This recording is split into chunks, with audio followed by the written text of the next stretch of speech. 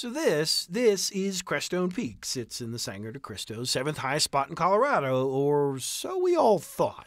I'm in Seattle, Washington. This guy's name, Eric Gilbertson. He's smart, like studied engineering at MIT smart. A few weeks ago, he came to Colorado with some fancy equipment.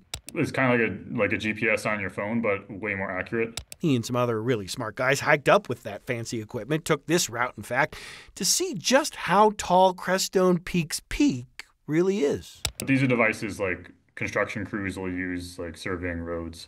And I'm just bringing them up mountains to survey mountains with really high accuracy. For a long time, the state and others have assumed this was the highest point, something known as LiDAR data assisted in that assumption. LiDAR works by an airplane flying over the mountain. And the airplane knows really accurately where it is, and it bounces a light beam off the mountain. But LiDAR samples a point here and then a point there every few feet or so. Works fine if the peak is somewhat level, not as fine if the peak is more sharp.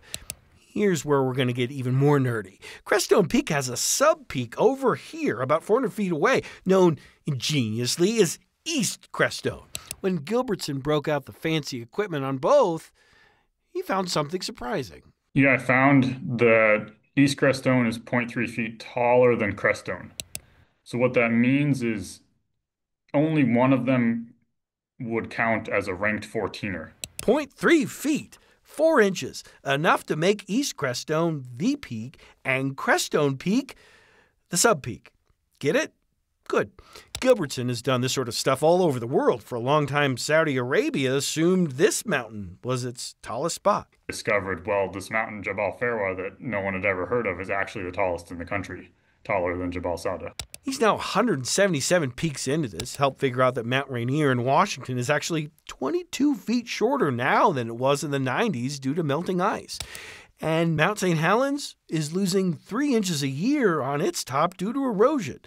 If climbers climb a mountain because it's there, Gilbertson does this because he wants to know where there really is. So kind of like engineering, science, and mountaineering. They're all kind of my interests, and they all kind of intersect on these problems. As for Crestone's new peak, don't worry if you've been doing it wrong. Just keep it in mind the next time, he'll say, with the kind of candor you'd expect from a really smart engineer. I mean, personally, I want to climb every 14er with as accurate of information as possible. This is accurate, like 99% accurate, he says.